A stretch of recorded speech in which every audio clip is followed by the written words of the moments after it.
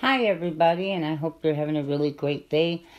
I really appreciate all the comments that you guys leave me, and I would like to hear from a lot more of you. Like, what are you doing? How is the stores in your area doing? And today, that's what I want to talk about. I want to talk about how we really need to move away from the stores and how we really need to not be spending so much money on these canned foods that are for 25 years. They're very expensive, and there's better ways of spending your money than on that.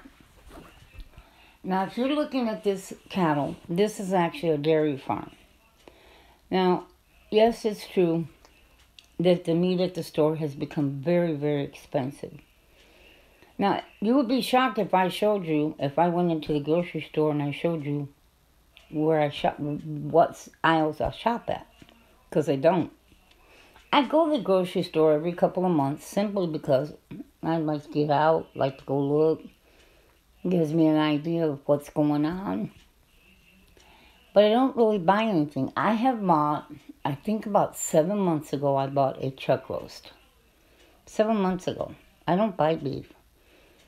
I don't really care for it. Now, this is the corn that they use to feed all that dairy cattle. Could you imagine trying to grow all that?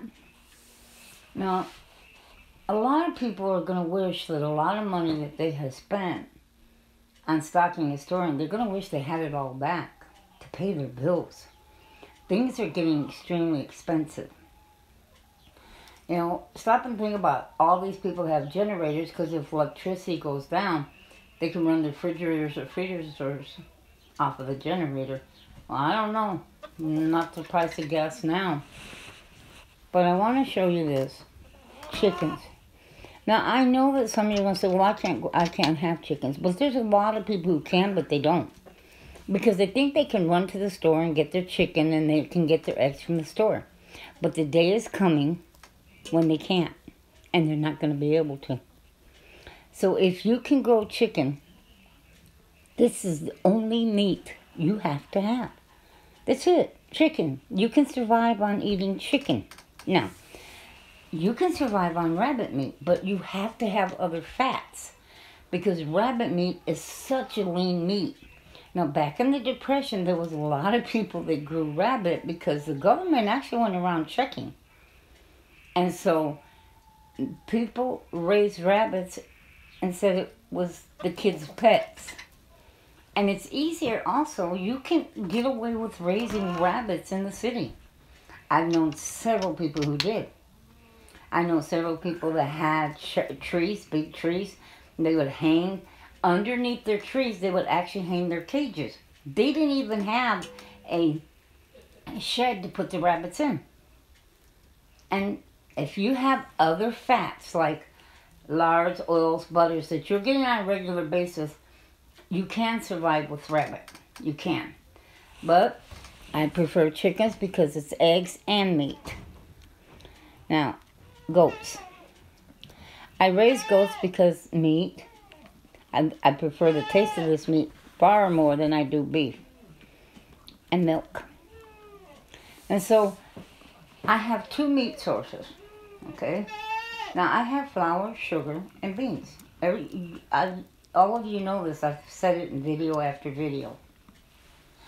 I can take one meal, and usually I can turn that meal into 3 or 4 different meals. Actually different. I'm going to show you a soup that I made, and from that soup I'm going to make 3 other meals. And they're going to be completely different. Now, she's eating grower here. And from this grower, she'll eat it for a little bit longer. So it helps put some weight on her, because we're going to butcher her. The hay that she doesn't eat, or the hay that any of the goats leave in their feeders, I pick it up at the end of the day and I give it to the chickens. Chickens love it.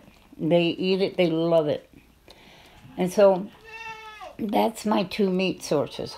Now, vegetables, you all know I have nopales. And I grew cucumbers, tomatoes, potatoes, and zucchini this year in my garden. And they all did very good. Now, I've been eating the potatoes and as a matter of fact, I ate cucumbers. I make cucumber water, and I've got more zucchini coming. Oh. We love zucchini. We eat that all summer.